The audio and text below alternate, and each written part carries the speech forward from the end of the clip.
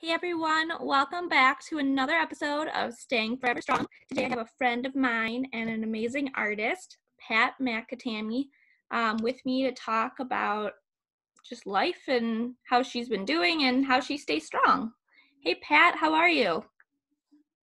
Hi, Alexa. I'm doing great. I have to say, very fortunate to be able to say that and Yes. happy to be here with you.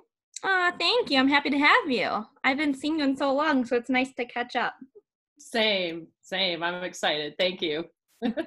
How have you been hanging in during all this craziness? I can't believe it's already been, 6 months? Yeah, it is kind of Went by mind fast. blowing. So I'm, doing well. And I guess it's because I'm somebody who's always liked to stay busy. It helps me stay optimistic. Yeah. So, we've been very fortunate with health and throughout this period of time, and kids, family members are all of like mind in terms of what it means to stay safe and that type of thing. So that Yeah, goes a long way to help us feel positive. it does. I totally agree. Not that it makes it any easier, but at least it helps. Right. Yeah, exactly. How how have you guys as like a family? Like, have you guys grown closer during all this since being home all the time?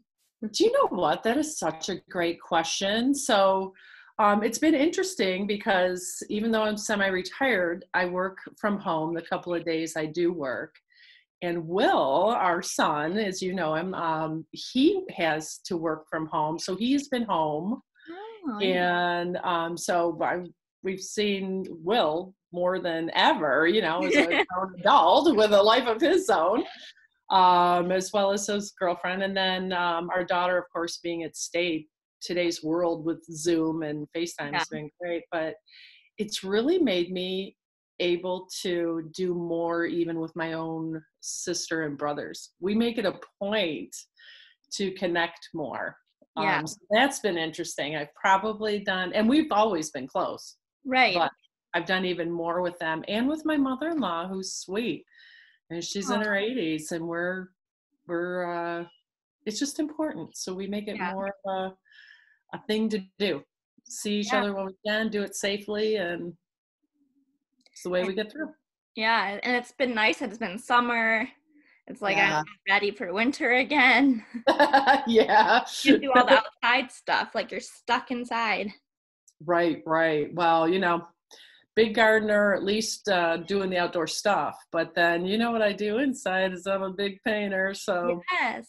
that's Tell what us I do. more about it. I love your work. So, It's it's been really exciting. I've done artwork all my life. So my dad was an artist. He did a lot of stuff for General Motors, and so I had that in the environment when I was growing up, and he was like my best mentor. He was taught me the art of a good critique, positive critique. And so I paint, I do acrylics, and I do anything from landscapes. I'm doing a series right now on women's expressions. ooh, And I think that's probably triggered from, being in the settings of the grocery stores, and, that nice person that just held the door for you. You don't get to see the smile behind the mask, you might see it yeah, in the eyes. So I'm kind of intrigued by that. And that's what my latest paintings are on. very cool. So, do you have the mask and everything, like on a You painting? know what?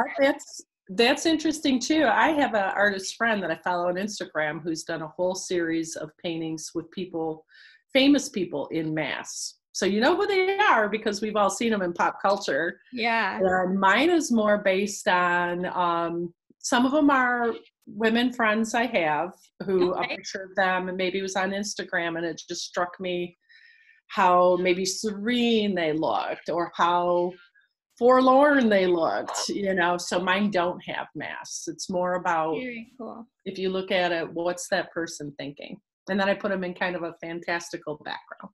I'll have to show you sometime. Yes, I want to see. That sounds so cool. Thank you. So Keeping me that's out of how, trouble.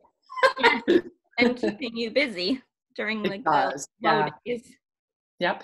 A lot of people read, and when they read, it's like, oh, it's such an escape, and Yes. I'm in that world. And that's how I feel about painting. Yeah.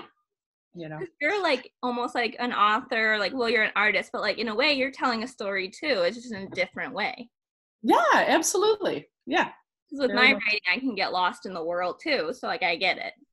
Yeah, I'm very fortunate to also have a retired husband who's very tolerant of me standing in our kitchen, which is slash my studio where I paint all day, and you know, every now and then I make him lunch, and the key to his happiness, I Does he guess. ever let you paint him? You know what? The only family member I have not. I've painted Emmy, our Okay. daughter, and I did do a kind of a stylized painting of Will for this Ooh. music related piece. But yeah, Bill's not the limelight guy. He'd be like, he doesn't even like photographs. So Yeah, no. That's so funny. yeah. So with having this like outlet, like your painting, has that like helped you to like stay strong during hard times, or how else do you get to stay Yeah. strong? Well, I guess you don't get to be around my age into your late 50s without having hard times. And so um, one of the hardest times I endured was going through Hodgkin's, which is a lymphoma, and, cancer treatments and all that. And the thing that really was amazing was my husband, was that great relationship of, Yeah. I called him my rock so much, and that he that is what did it. And Yeah. he absorbed so much of the struggle and worry and concern, and kept me on the path to positivity. Even though I'm a very optimistic person, at that time it was very scary It's hard. because Yeah. yeah, Will was 3 years old, so I think being surrounded by strong, caring people, and that big Donahue family that I grew up with, having 3 brothers and a sister, and great in-laws. They Yeah. were all there, Yeah. and That's amazing. so yeah, having that, very much the people thing. So even though, yeah, I love my artwork, and that gives me some solitude where I can really get lost in something. Yeah. For me, it's really the solace of being with the people that I just cherish, that have helped me get through that instance, and other stuff. I've been very fortunate to have a long list of Yeah. things. I feel the same. There's like so many people I've talked to that have like dealt with different issues and they don't always have that strong support. And honestly, like I don't know what I would have done without Right, my parents and my friends and just the people that have always been there for me and continue to be there for me. So right. takes a I village. feel very, yes, it does, Yeah. right? And that's why I admire what you're doing today, even with your podcast and your mission. I think it's just so good to be a part of what other people are doing to help others. That's probably what I could do more of now that we're retired. Yeah. So, Thank you. I yeah. definitely learned, like I've always been, I would think like an empathetic or compassionate person, but when you're in a situation like with my chronic pain or probably even your illness, like you really learn how to be compassionate. Like even if Yeah. you were before, like even if I have a person, like if I see a waiter, wait staff, or a service person that isn't the nicest, a lot of times like I might annoy them a moment, but I also think to myself, like I don't know what they're going through. Oh, yeah. I They totally could agree with be dealing you. with something. Absolutely. It does it gives you a different outlook. And I think you can choose to use it in a positive manner, or maybe not so positive, unfortunately, for some people. But yeah, I've never had a greater appreciation for people who are nurses. Yes. That to me is like a breed of people I could never be. Yes. They're amazing. I have them right up there. Teachers. Oh my Uh, goodness. I couldn't. Um, yeah. So in those roles, it really, and you're right. It makes you kind of slow down and appreciate, Yeah. you know, we all have good days, we all have bad days. What's making that bad day for that person? And Right. maybe they need some help versus some anger. Yeah. And like sometimes, yeah, they say like in a certain industries, like you're supposed to act a certain way. Okay, but we're all human.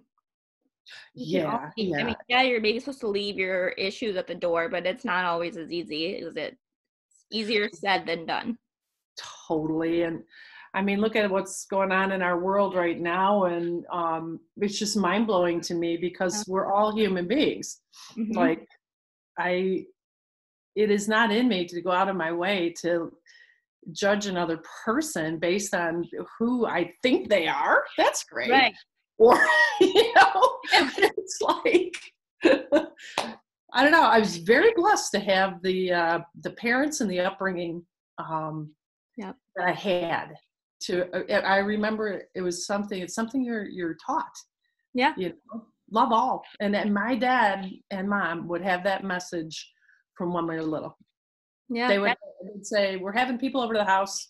They're going to look a little different from us. They are no different from us. So make sure when they're here, you don't act any different because we're all the same. And that's how I grew up. And that's the problem. It's like with all the things going on in this world, it's like you have to be taught at a certain, I mean, people can change, but it's not as likely when you get older. It's like you've been ingrained in this way of thinking, learning, doing. Yeah. So like changing it all, like I hope it does work, but a lot of times it's ingrained. So you start when they're like when someone is little and you teach them as they grow, and then it's ingrained in them. Yeah, I totally agree. And life's experience shape us. So, you know, I think the best thing you can do is try to foster positivity in a little one. Any way we can. Yeah, absolutely. Where can anyone find you? Your artwork, your paintings, anything? Wow, thanks for asking. I'm of course all over social media because I have young people who've made sure that I am. But so I'm out there. I have a website, and it's patmcAtamneyart.com. And then also my Instagram account. I have a public Instagram and Facebook account too. And I welcome everybody to take a look. Hope they enjoy walking through is what I always say. Yeah, I'm going to put it also in the down below in our little description. I'll have all your website and your link so they can go right to it. Oh, that's great. Thank you very much. We appreciate that. And well, anything I can do to help further your cause too, I want you to let me know. I will for sure. Well, thank you. And thanks for sharing how you stay strong and how you've stayed strong. And you're amazing also. And I love looking at your artwork. Alexa, thank you so much for letting me be a part of this. I really, really appreciate it. And I wish you all the best. Thank you. This was another episode of Staying Forever Strong. I'll see you guys next time. Bye.